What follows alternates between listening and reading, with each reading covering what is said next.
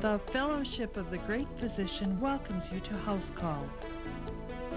Our hosts today are doctors of chiropractic, Dr. Gerald Lala and Dr. Richard Jensen, who is also a board-certified acupuncturist, practice independently in North Oaks, Minnesota.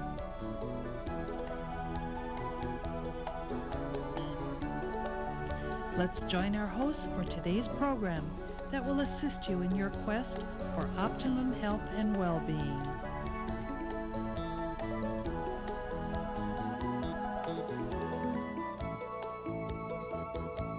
Welcome to House Call. I'm Dr. Gerald Lala. And I'm Dr. Richard Jensen. Wonderful to have you with us on this dimension of House Call. And look what we're going to talk about today, discovering your biochemical nature, part 1. There's 4 parts to this series, and of course this is part 1.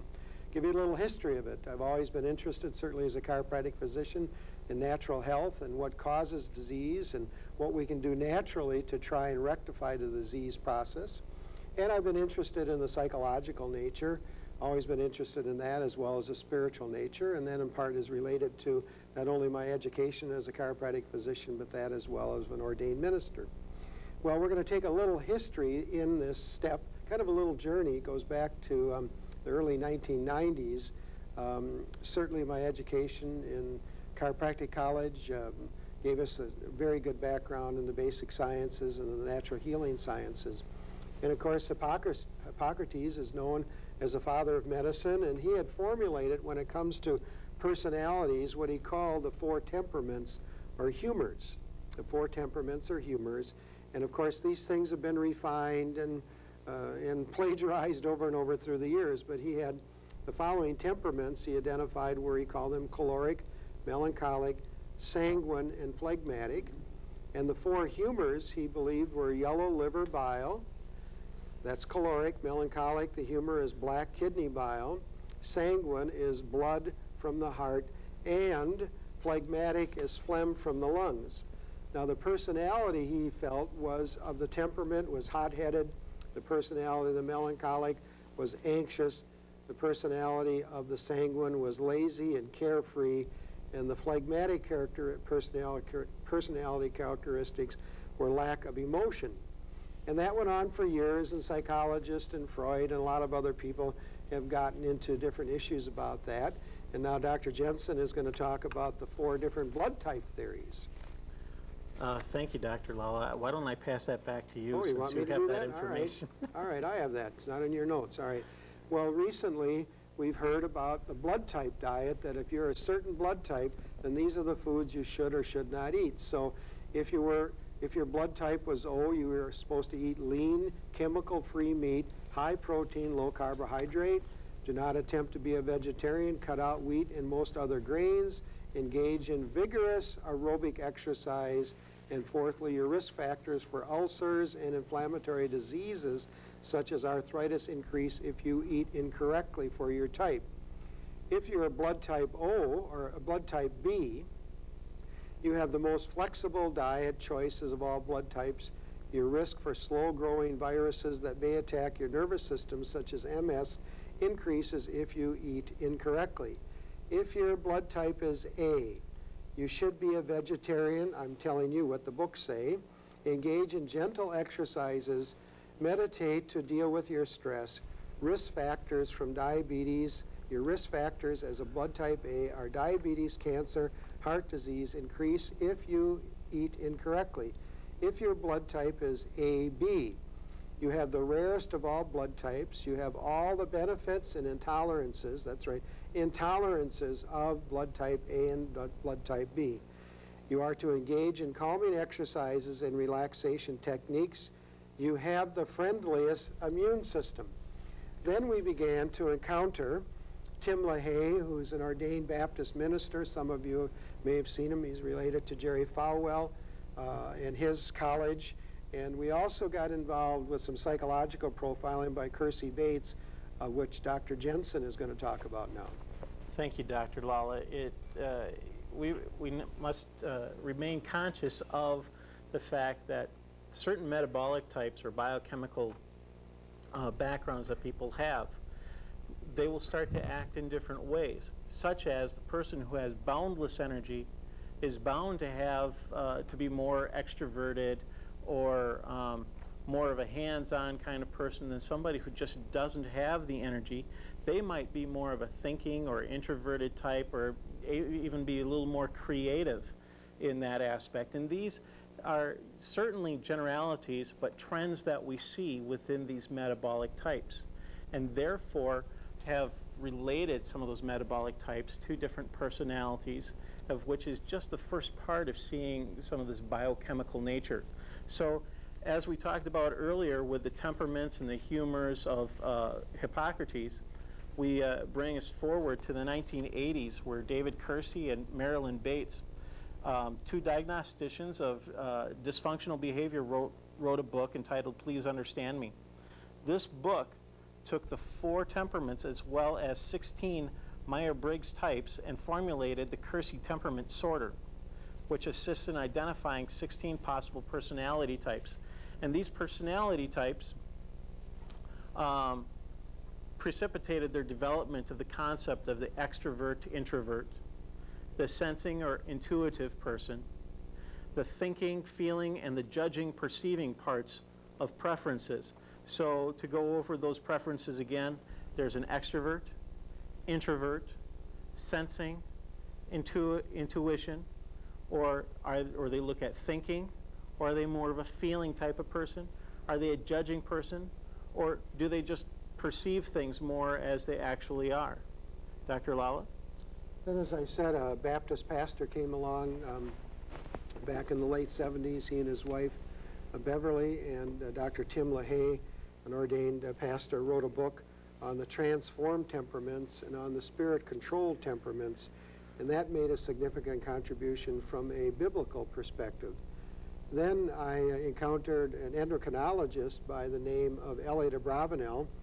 He wrote a book back in the 1980s called Body Type Program, in which he suggested that all people have a genetic predisposition to glandular dominance, and this is where we're going now. We're not going to touch the psychological aspects, we're not going to touch the spiritual aspects. We're going to focus in this series on the glandular dominance of people, and you can very easily determine that by looking at yourself in the mirror, and you'll see this now. He suggested that based on one's particular genetic glandular dominance, its secretions not only affect the personality, but the person's physical health as well. He suggested that 4 dominant glands are present in our body, that we have a lot of glands, we have exocrine and endocrine glands, but these 4 glands have a significant dominance on our health, and they are as follows. T, meaning that this person is thyroid dominant. A, meaning that they are adrenal dominant, so thyroid here, adrenal down above your kidneys. P, pituitary in your brain. And G, gonad. Dr. Abravanel also suggested that certain families of foods either have a stimulating or depressing effect upon the principal glands of the body and its secretions. This not only affects one's personality, but one's health as well. He feels that foods and their inherent chemical makeup, in effect, act like drugs on the body and can alter one's mood dramatically. So Abravanel's work is much more significant than the zone or the blood typing diets, or for that matter, Atkins, which is just saying, you know, get off the carbohydrates. Our research, using several of the works on these temperaments as well as the biochemical natures of people, have led us to the conclusion that there are basic temperaments as well as various body types and glandular dominance. Now, the key here is, one key here is that we need to remember that a person just isn't solely thyroid dominant. They are not exclusively adrenal dominant. They are not exclusively pituitary dominant. And they are not exclusively gonad dominant. Now, women are the only ones who have the ability to be gonad dominant. Even though men have testes, they do not, in Abravanel's concepts, believe that men can be gonad dominant unless they have gone over to the homosexual side. So it becomes important then that we do not pigeonhole people. Now, what we have also found over the years, as there become more diagnostic tests to test these theories, that when we began running food allergy tests on people, and we knew that they were adrenal dominant or thyroid dominant, pituitary dominant, or gonad dominant, and we began to see a very clear pattern that the 8 people had allergies to the foods that Abravanel felt they would. We found the same thing with thyroid dominant, adrenal dominant, as well as gonad dominant. So we're going to look now at some slides, some illustrations of some living people as well as people who have passed on, and about their body characteristics now.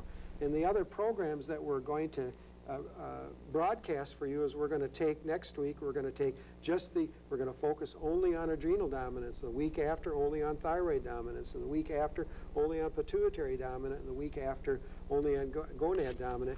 And we're not going to mix it with spiritual or psychological temperaments. We're going to look at it purely as physical with reference to health and healing and either losing weight or not being an anorexic or a bulimic. All right, so let's start bringing up those slides now.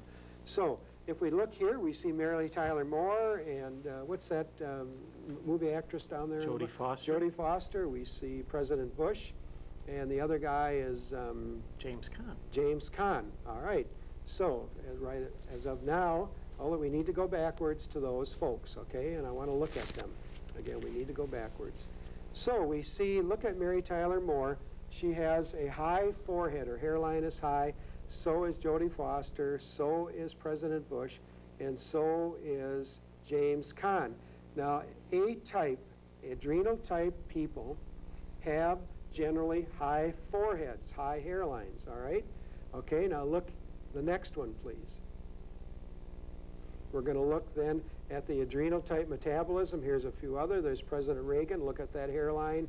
There's a former Prime Minister of Britain. Margaret Thatcher. Margaret Thatcher. There is a woman who had a lot of shoes in the Philippine Islands, Amelia Marcos. And there is that, what is his name, Mung Sung Hung or something? Mung Sa Lo? No, he's that, that religion out of Korea.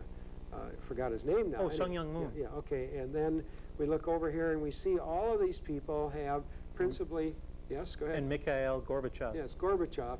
And we see A-type foreheads in those people. Now let's go to the next slide, please. Adrenal type metabolism, if we look more at their bodies now, see there, here this young couple down in the lower left-hand corner, high foreheads on the thin side. Then look at the women on your right. High foreheads, they generally have larger breasts, and they have very, very thin ankles, almost bird-like ankles. Now, are these bad people? No, that's just their genetic predisposition. That's just the way it is, and that's the way their genes are set up, and because of their genetic predispositions, they're going to have certain physical characteristics, and they're going to have certain predispositions to eating certain foods that will stimulate their adrenal glands to give them the power and the energy to get through life. All right, let's go to the next one then. Now we're looking at thyroid dominant type people. There's not Jerry, but the other brother. Dick Van Dyke. Dick Van Dyke, and there's a young couple from England that are, she's no longer alive, 2 pictures of them. They would be classified as thyroid dominant. They have thyroid metabolisms.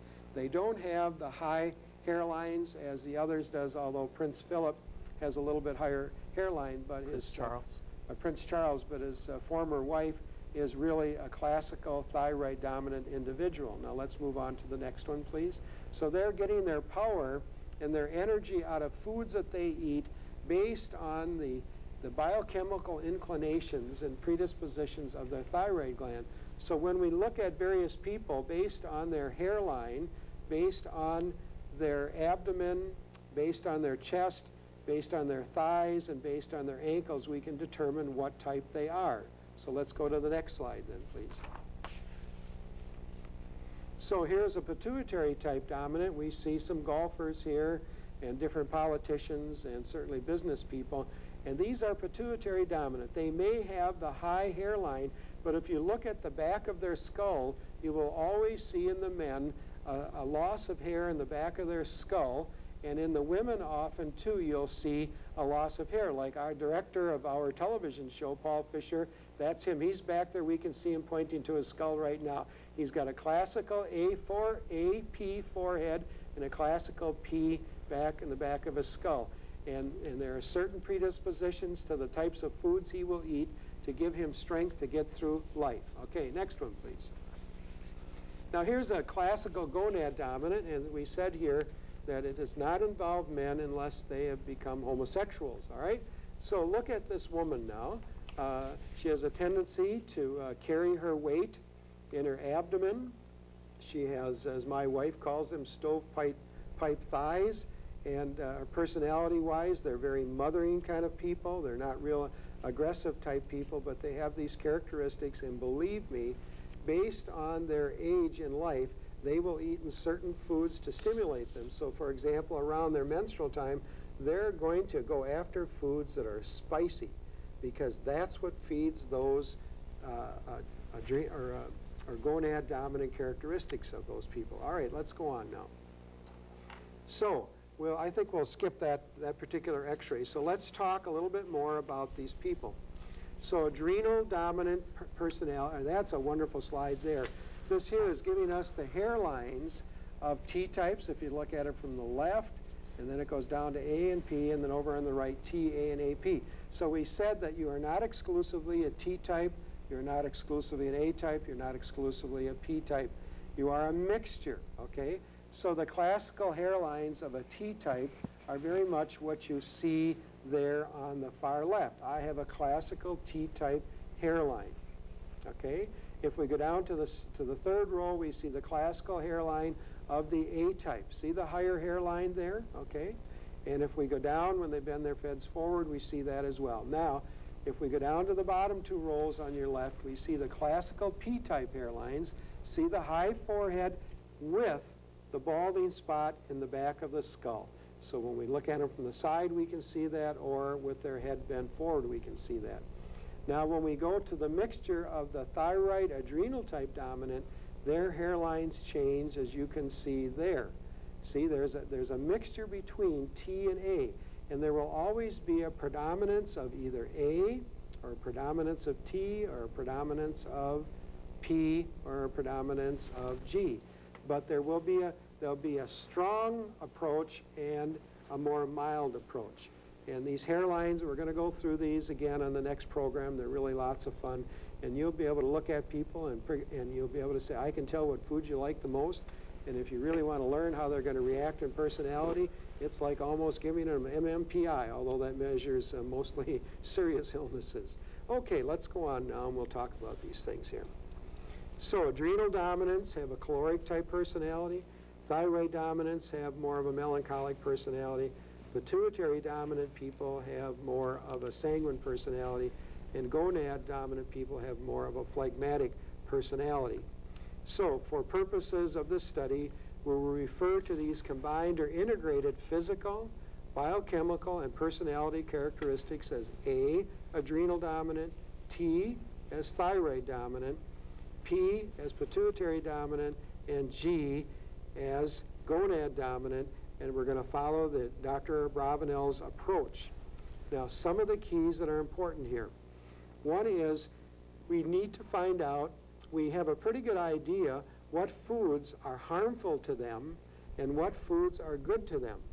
If they overuse any of them, then it's going to really cause deleterious effects. And so what we do is we have a general idea based on Abravanel's work which foods that are good for these different types and which foods are bad. But what we do then is we do a combined food allergy blood test on them, which tells us very specifically, which foods in particular are good for them and which foods in particular are bad for them. Do you have anything to add to that, Dr. Jensen?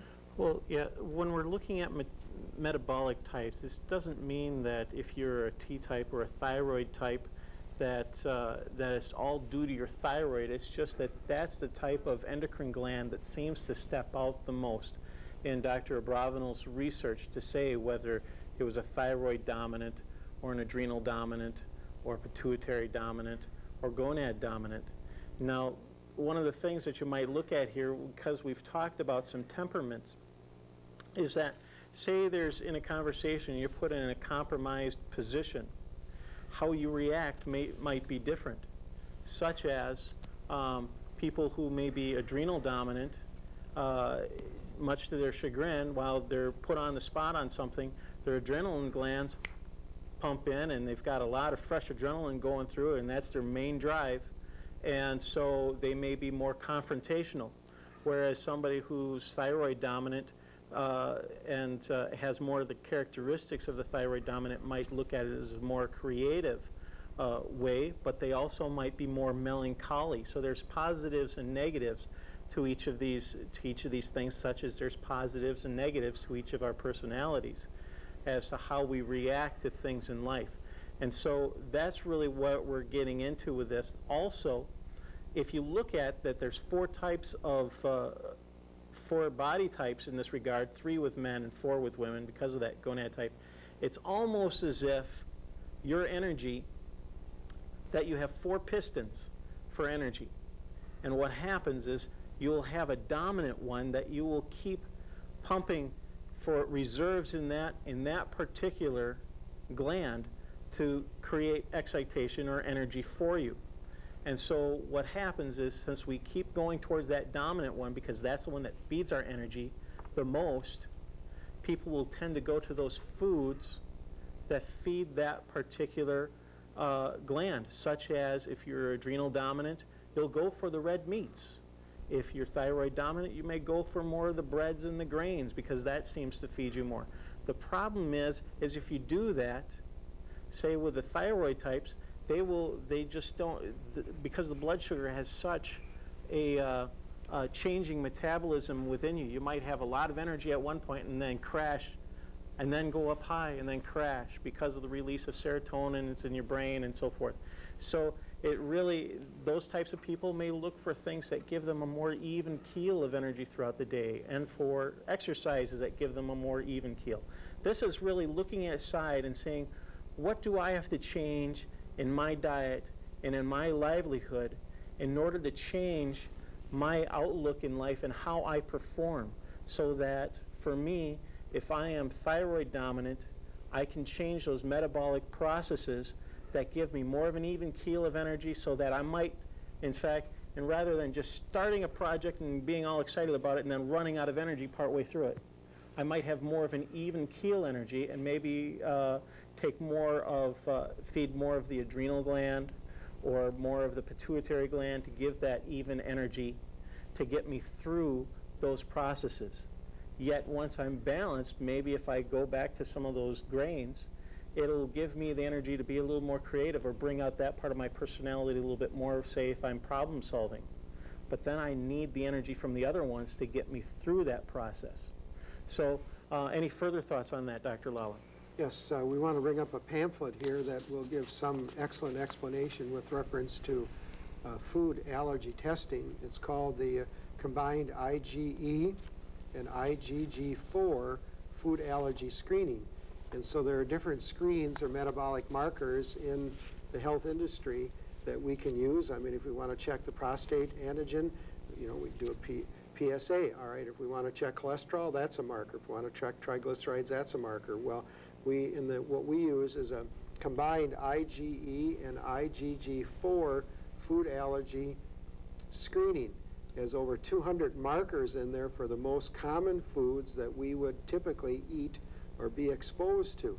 And so regardless of the body type, by determining what foods are good for us based on our internal testing of our body and what foods are bad for us, it's going to help us then show what foods we shouldn't eat and what foods we should eat.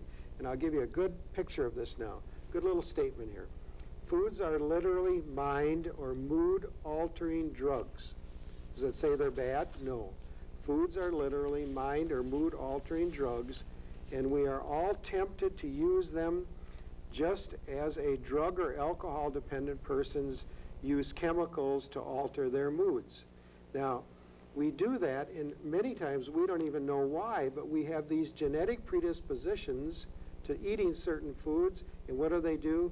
They end up causing disharmony, gastrointestinal problems, and usually it's going to do one of two things. It's either we're going to have a predisposition to be very, very thin or to be overweight. And so by mixing and determining what foods they're allergic to through blood analysis and then through the psychological profile, it becomes really very, very easy. And I'll read you a little bit more about that. Again, now, there are a mix of the natures or characteristics in all of us. One characteristic or nature is generally primary, and the others are secondary and having less effect on us. Food, or the chemicals inherent in the foods, those are called antigens, we eat either stimulate or inhibit our glandular functions. So the adrenal dominant person has certain foods that will either stimulate or inhibit them, their whole activity, their metabolism, and it's going to affect their personality, just as religion affects personality. People who are in a religion that preaches grace and mercy and righteousness, they are much happier and much joyous and much healthier people than those people who are preached the law. There's always the law in them, that they got to fulfill all these laws to have Allah or God help them and like them. The same holds true for the thoughts we think, the actions we take, even the prayers we pray or don't pray. Thus, everything we do, think, or eat affects the secretions of these primary glands, which in turn affect our physical, mental, and spiritual natures. Foods and the chemicals with them have a dynamic effect on not only the physical nature of people, but the psychological nature as well.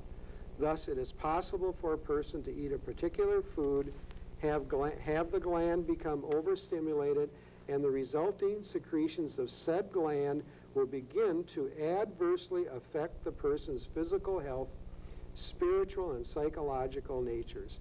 It really happens that way. And so, again, we do have predispositions based on genetics. I mean, one of my daughters is very much like me, or actually two of them, and the other daughter is very much like her mother.